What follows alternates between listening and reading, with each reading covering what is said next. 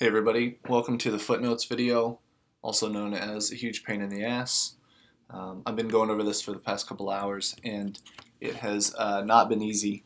Definitely understand the source of your guys' frustration, but hopefully I can alleviate a bit of that and make some sense of how InDesign processes footnotes from words and get you guys sorted out. So let us begin. The first thing I'm going to do is open I have a previously saved cross-section template, and you can see that I bring that in. It's fairly basic, except for the fact that it has my text blocks all set up and everything.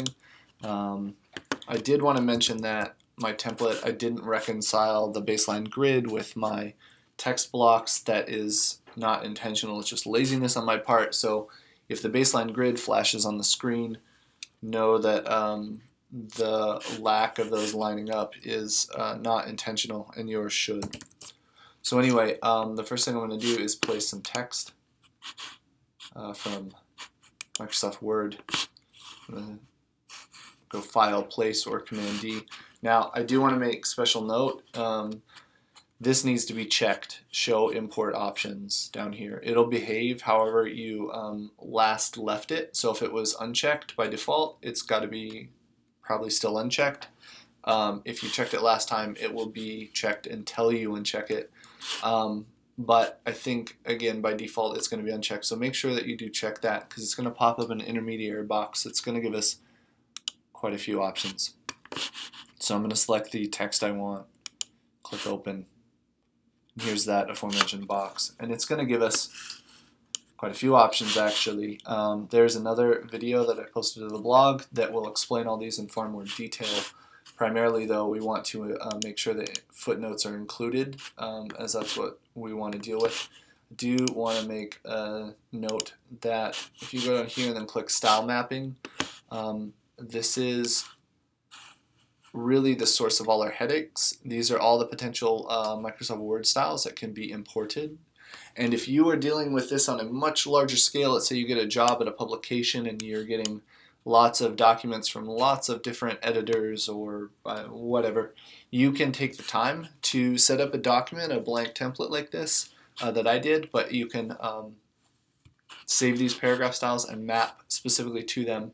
And what that means is that if Microsoft Word style is called normal, then you can go in here and map it to a very specific, maybe body copy style. For headers, you could specify that as a very specific header style that you had created, but you can take the time to map those all out, and that will minimize quite a few headaches in the future. Obviously we'll leave that for another time. It's a little more robust than we need, so we're just going to click Footnotes, make sure that's set, and click OK. There's our text. I'm going to drop it in, and you can see we get this fairly ugly Microsoft Word generated text with footnotes. So the first thing I'm going to do, aside from, the first thing I'm going to do is turn on the Show Hidden Characters. If you go Type, Show Hidden Characters, you get all these blue little symbols. This will tell us all the superfluous crap that's in there that we need to deal with eventually through grep. You can also see that it drug in some paragraph styles and some character styles. I'm going to delete the Apple converted space. This doesn't have much bearing on what we're doing. It's because the original origin point of the article came from a Windows PC, as I understand it, and there's something about converting those styles in Word when we move to an Apple workspace. This footnote reference is this particular little superscript. And we're actually going to leave that alone for right now. We're going to modify it later, but we want to maintain that. If we get rid of it, it's just going to put a big lining number 1 up there, and we want to maintain that demarcation for now. So we're also going to move over here. You can see there's footnote text, which is controlling this down here. We're going to leave that. There's also normal, which eventually we're going to get rid of. But right now, if we were to get rid of that, you can see right here the italicized type. If I kill that and replace it with basic paragraph, some of it's going to stay, Some of it's going to go depending on how it was initially formatted. However, I don't want to count on that quite yet. So before I do anything, back up, and I'm going to very specifically restyle these with a character style. If you click on this now, you can see this is simply somebody going up and switching from regular to italic. And what that yields is a little override. If we clear the override, you can see that italicized type goes away. And we want to maintain that. I don't want to have to switch between Word and InDesign and find those and search them out. We want to handle that globally. And so what we're going to do is find all those, and then we are going to replace them with a very specific character style that will be maintained when we switch paragraph styles. So what I'm going to do is come over here to character styles. I'm going to click create new style.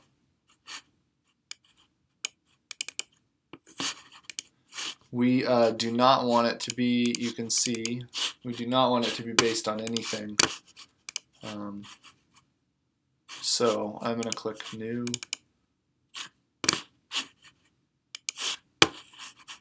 Such a bummer.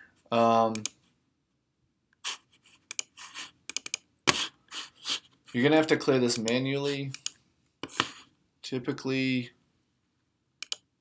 shouldn't be based on anything, but you want this to be as default as possible. All I want to call out is italic.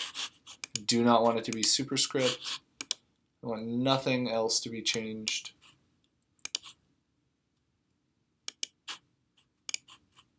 It looks like we're pretty good. I'm going to call this italics. Now you could do this if the author had made several things bold in it, or you know, whatever, underlined, strike through. You could go out and create a new one for that. So with that created, I'm going to open up the find and change by Command F, and I'm going to search for a format, and I'm going to use my basic character formats. I'm going to call out italic, and that should be it. That's all I'm looking for right now. And then I'm going to change it very specifically to my italics character style. I'm going to click Story, and click Find Next, and you can see right here, if it is not working through your footnotes, there's the include and exclude footnotes. So that is on. If I change it, I'm going to change all. So now, whereas this was a paragraph style override, it's no longer, right?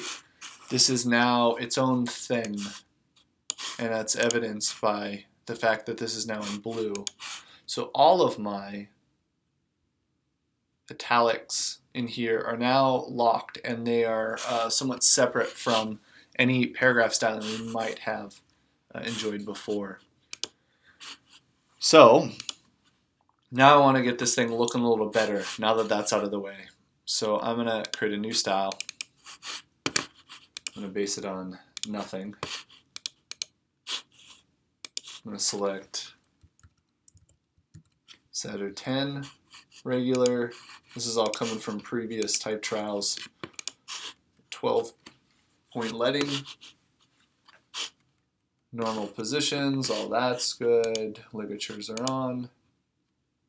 I'm going to make a space after a half-leaded line. The alignment is going to be left justified. And this is all kind of, this doesn't really address footnotes per se, but I'm going to make it look nice anyway. Okay, good. We'll get to nested styles later in a separate video. Open type features, I'm going to specify proportional old style because this is body copy, and our numbers, the numerals need to reflect that. And then the last thing I'm going to do is change this to body copy. And I'll click OK. So I'm going to click in here. You can see it is not selecting the footnotes. We'll get to that in a bit. But I'm going to change it over to body copy. And I'm going to clear overrides. You can see though that that clear overrides did not affect our italics, whereas it would have most definitely. You can safely delete this, and it is going to get rid of that. I'm going to run a quick grep command to get rid of tabs and change them to nothing.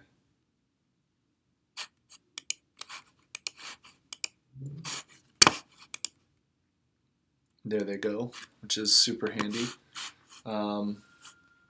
Normally I would get rid of double paragraph returns, double spaces, but right now we're going to leave that alone. So we're getting there, but we still need to handle this. There are two factors, or two things that we need to style. The first is this right here. This is our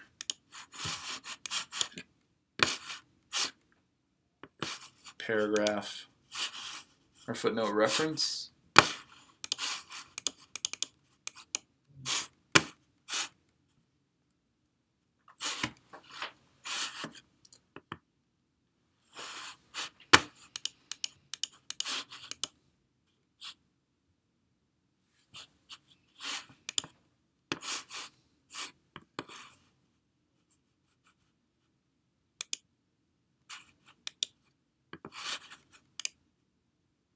So you can see, I should back up and explain that a little bit. Like I said, I haven't run through this a lot, so I'm still a little rusty, but go up to type and document footnote options.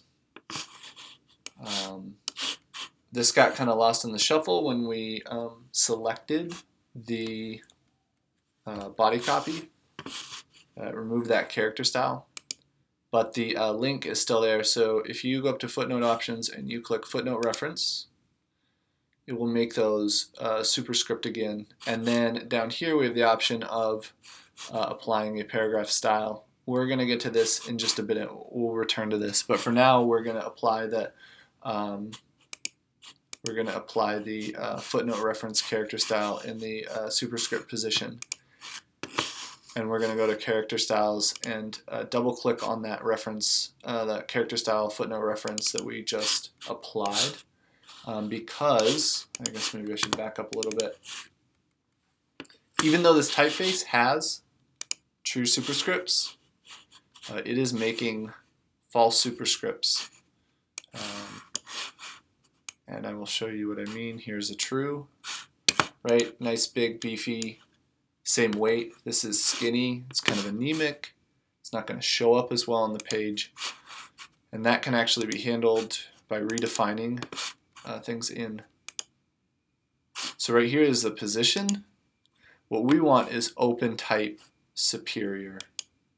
And you can see now that's switched them all over to the true version, the open type version. So we're going to click OK. I'm going to delete this because obviously we don't need two of those. So now all of those have been changed. And yours should be too. Or conversely, if you don't have true superscripts, in here you could change this to maybe a semi-bold weight of your regular weight, or a regular weight of your lightweight, something that's just fractionally heavier to fake them. That isn't obviously an ideal situation. The best is if somebody went in and by hand created a version of superscript numerals for you, but in a pinch it will work and is much, much better than the default of letting InDesign handle that for you and faking them. Okay, so now we got to deal with this nonsense down here. This is a little bizarre because, as you guys have probably found out, you cannot select all the footnotes at once. Let me back out so you can, right, when you have all of these, pressing Command A still leaves you having to do this and select them all at once. Big pain in the ass. So the first thing I'm going to do is return to my document footnote options. I'm going to style these as footnote text.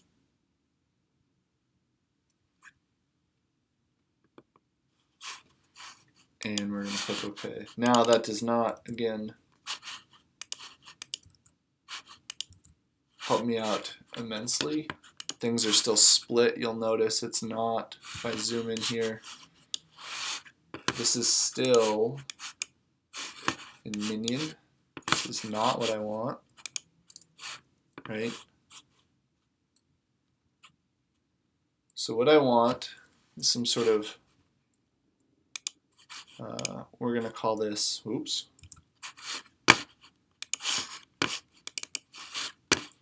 I'm going to base this on body copy so that it is sat here, but we're going to drive this down a bit to 8 points over 10. Click OK. I'm going to double click in here.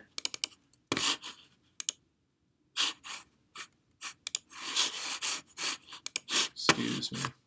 Okay, so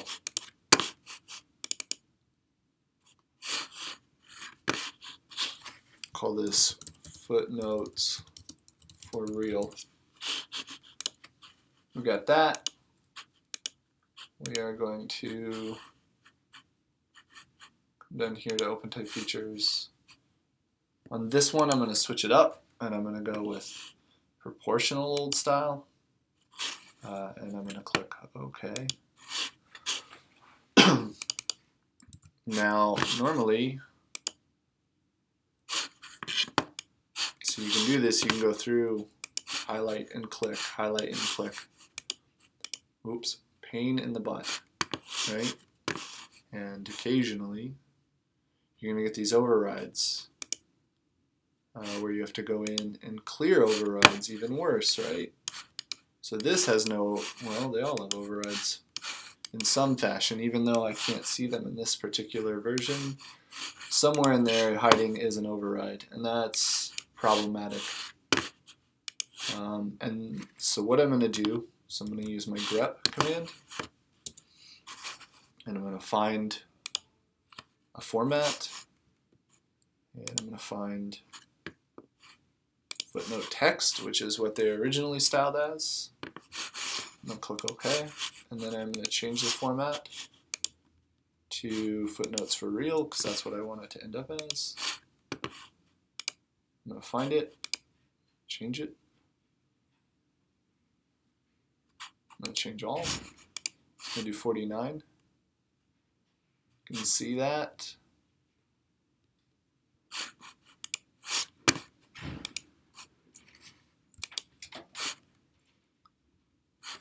And then what I'm going to do,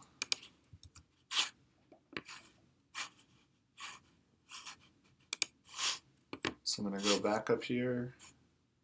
I'm going to change this to footnotes for real. I'm going to change it to footnotes for real. I'm going to change it all. And you can see on that second go around, and I don't know why it won't clear the overrides the first time, but it will on the second, right? Nobody said this was pretty, but it does definitely work. So there's some other things that you might need to clean up. One thing I might want to do now that they're all styled, well, first I'm going to delete this.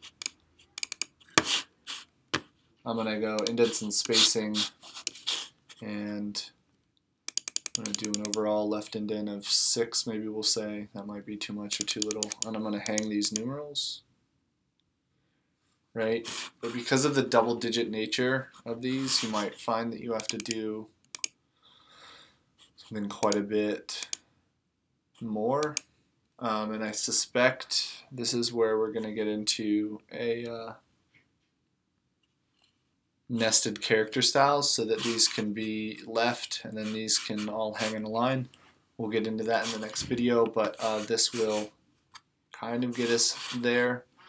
The other thing I want to talk about is making sure the space after is set. Sorry, that's not through here though, so I'm going to click OK. And I'm going to go up to document footnote options. This is where you're going to mess with your layouts. So this is how you control the rule. Maybe you want slashes, maybe you want a dash. You can create your own. That's all fine. Whatever. So that's there. You can turn it off entirely if you think it's distracting. You can set the offset. You can set the space. Whoa, that's way too much. Right, maybe we want a full leaded line. There it is. That's always going to give us that. Right? Maybe we don't want to allow split footnotes, like this little guy over here where it breaks over. You can see indicated by that arrow. So I'm going to click that. Right, and you can see previewed on. It's going to give you some things you might want to. I think I did 8/10, so maybe I want like an extra 2. It's going to give us just a little bit of space, not too much. Again, this is one of those times it's totally acceptable to break away from the baseline grid if it were in play. And then click OK. So let's take a quick peek at this. A lot nicer, right? Not easy, not great, but now we've got true superiors, we've got styled footnotes, right? We can repaginate things and they'll follow, they're dynamic. And you guys are all set. However, this big gap is pretty ugly. So there's always going to be, if we go up here, there's always going to be more stuff to fix, but I believe we're all set as far as footnotes go. Hopefully this helps. Let me know if you have questions. Definitely make sure to check the blog for Adobe TV references, InDesign help like this. There's some really good articles that explain things in a step-by-step nature, so if I missed anything, take a peek at those. Thanks.